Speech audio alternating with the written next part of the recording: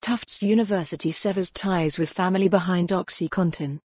Boston, AP. Tufts University is cutting ties with the billionaire family that owns OxyContin maker Purdue Pharma, saying it will strip the Sackler name from its campus and accept no further donations amid concerns over the family's role in the opioid crisis. University officials announced the decision Thursday, ending a relationship that has spanned nearly 4 decades and brought $15 million to the school's science and medical programs. Tufts leaders said they considered the issue for more than a year before concluding it is inconsistent with the school's values to display the family's name. "We had to deal with the reality that the Sackler name has become associated with a healthcare epidemic. Given our medical school's mission, we needed to reconcile that," Peter Dolan, chairman of Tufts' Board of Trustees, said in an interview.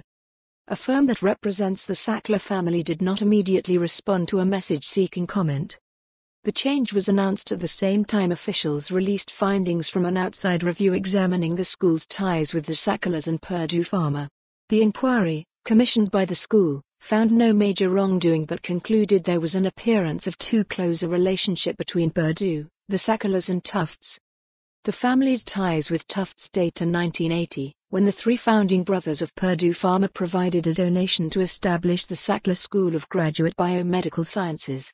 Tufts separately named its medical school building after one of the brothers, Arthur, after he made a donation in 1983.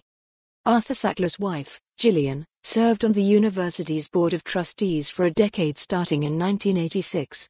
And Richard Sackler, a Purdue board member and former CEO, sat on the medical school's board of advisors for nearly 2 decades until he left in 2017.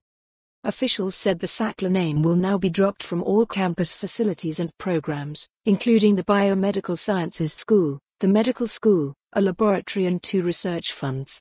A sign bearing Arthur Sackler's name on the facade of the medical school was being removed Thursday. Tufts joins a growing number of colleges seeking distance from the Sackler family amid pressure from students and activists. Several have stopped accepting gifts from the family, including Cornell and Yale universities. Others, including Brown University, said they will redirect past donations to support addiction treatment. An Associated Press review in October found that prestigious universities around the world accepted at least $60 million from the Sacklers over the past 5 years. Some critics say schools should return the money so it can be used to help cities and states harmed by the opioid crisis. Past donations to Tufts will continue to be used for their original purpose. For more on this story, visit the news article link.